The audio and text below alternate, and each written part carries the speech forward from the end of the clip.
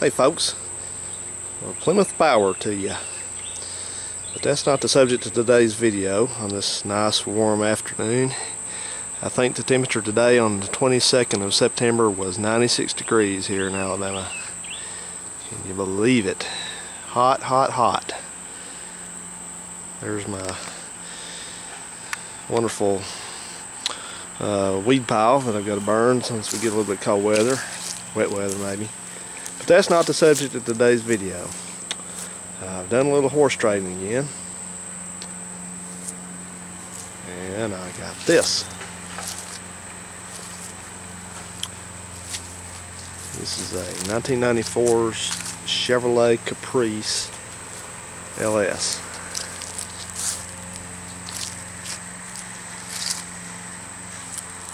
Just give you a little quick walk around of it. Overall, this car is not in bad shape. It's pretty solid. It's got some dents here and there. As you can see, there's one. One there on the door. And there, the fender's pretty bad. Dent there. Dent there.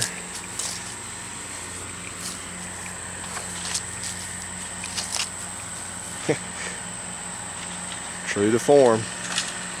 I'm out here making a video, and guess what's going on over there? These people are addicted to lawn care. They have to be. This person over here never does it. He does it once or twice a week and he's done. This person over here, it's endless. But anyway, back to this. I can continue around here and just show the overall view of this car. Traded the '66 Catalina for this car to a buddy of mine, and before you boo and hiss me, the Catalina is going to a good home. He has time to work on it and motivation and fix it up, so that'll be good. Now down here we don't have rust problems, of course, so this car frame and body and everything's clean, but down here we suffer from dirt.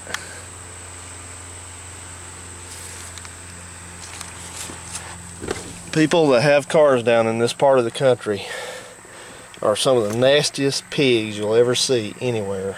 Maybe it's the same other places in the country, but down here for sure. So anyway, looking around here, the dash is not too bad. It's got the radio missing. Somebody's had another radio in it. Steering wheel's kind of yucky. I don't have the battery hooked up, but it's got 259,000 miles on it. Does run good. No exhaust on it past the catalytic converters. My friend used the mufflers off of it. I have the mirror, it's in the trunk. It's got a crack in the windshield.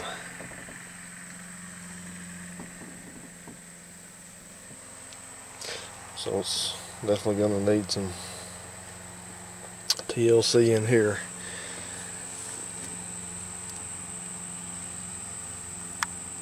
These door panels are in pretty bad shape, and it's not easy finding all this trim that goes on these door panels. I'm not sure what I'm going to do, because when he had it, I was looking in the junkyards for parts for it, and I ran this car through the VIN number off this Comp9 website that gives you just put in the VIN of the car, a GM car, and it gives you a breakdown of all the options.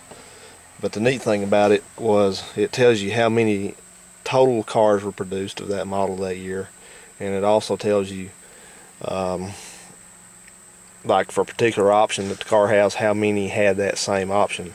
And I think this year there were out of 97,000 Caprices made, only 2,600 had this trim color in here. So that could explain part of the reason it not being easy to find this junk. So yeah, look at that. It's nasty, nasty, nasty. Everything in there is nasty.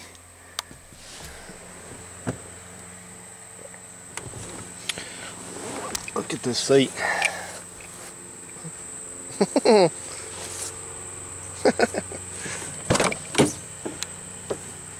Oh man, jeez. Yeah. Oh, good. Roadside assistance. That's good. We might need that. All right. Now look at this. Look at that seat. Boing.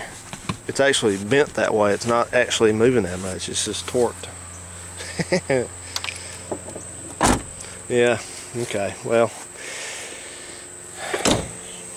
All right. So anyway, there it is. So y'all may be wondering and say, well, who said, Tyler, you know, you pick up a lot of interesting things, and apparently, and this, that, and the other, but why in the world would you want just a good old plain Jane Caprice like this? You know, that's a grandma car. Well, it could be a grandma car, but let's check out these option codes a little bit on this lid in here.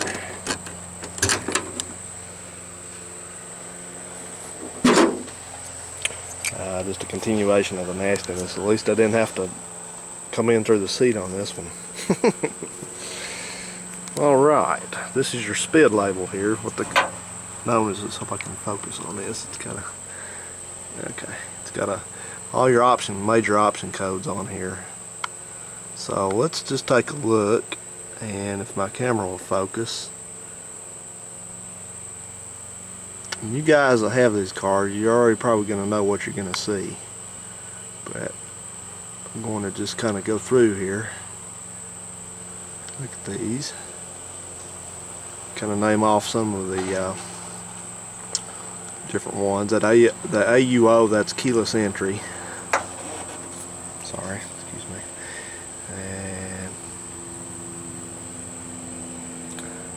And take a look at that one. Oops. See that second one down, B4U, that sports suspension package. V92, C60's air conditioning.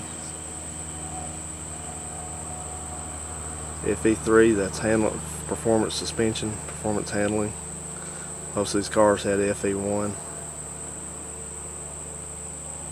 GW9, that's 293 gear ratio. G80, that's limited slip rear end. JA2, I believe, is the J codes are the brakes, and there's also a code in there for a oil cooler, transmission cooler. Ah, what's this? I see a LT1 there. That's your engine code. 5. T87, I'm not going to decipher all of these. VO8, that's heavy duty cooling. V73, I think that's, no, I'm sorry, V92, that is the trailer option package, I think. It's one of those two, it's one of those V packages.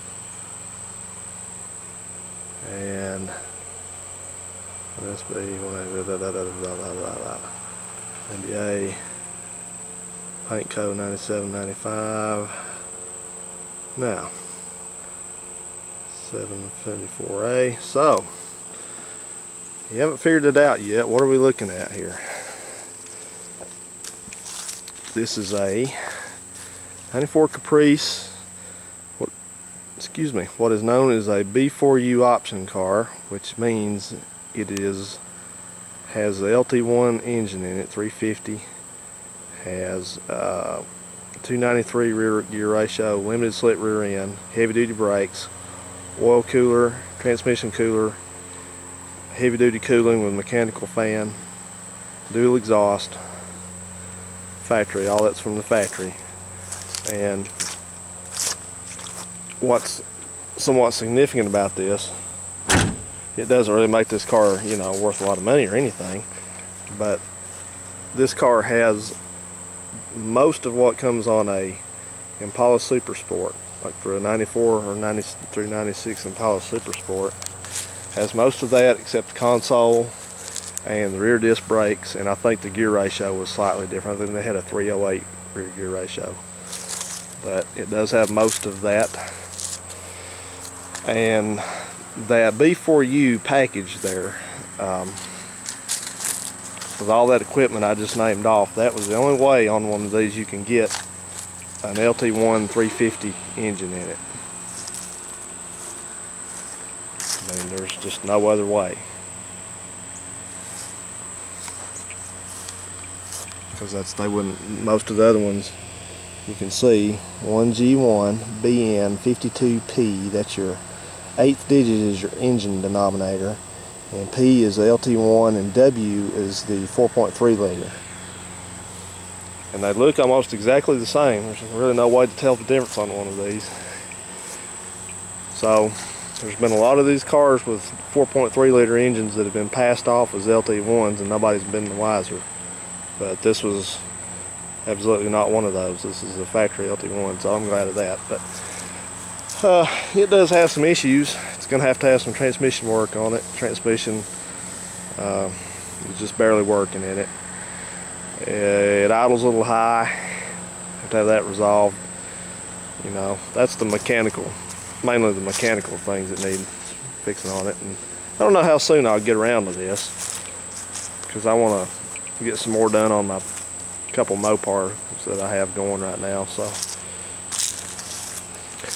and one last thing on this, I'm kind of tooting my own horn a little, but if you notice this color on this car, this is a 94, but this color is dark gray green metallic, which is also an Impala Super Sport color, but only in 95 and 96.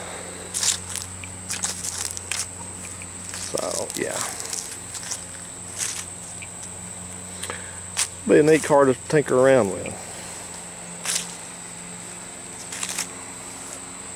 I wanted an LT1 wagon, but prices on what B-body wagons are going up again. So this became available, and my buddy's happy now and I'm happy, so hopefully make some more videos along the way with this thing, see what I get into with it. Oh, and if you're wondering about the Buick Century I bought, I posted a video up. I cleaned that car up and drove it around for a week just to check it out, and I ended up I sold it. I resold it. That was kind of my intention to begin with, because it was my intention with that car to begin with, because I buy cars like that every once in a while to just fix up and make a few $100s on. So, but this is not one of them. I want to hang on to this for a while, because I've liked this car ever since he bought it. So, anyway, if anybody can give me some pointers or leads on a parts car or something to get these and to do something about this interior, about these door panels and everything. This trim is different between just a plain Caprice and the LS. The LS has got all this wood stuff on it, and this car's got, you know, it's got the power seats, power windows, power mirrors, all that stuff. So I'm going to be definitely in need of door panel stuff, and probably for sure a seat.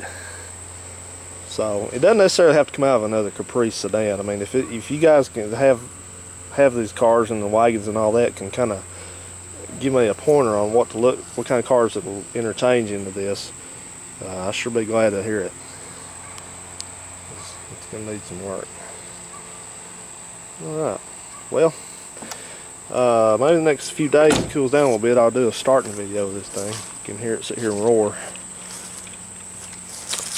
Until then, me and the lawn care person over here bid you a fond farewell. Goodbye.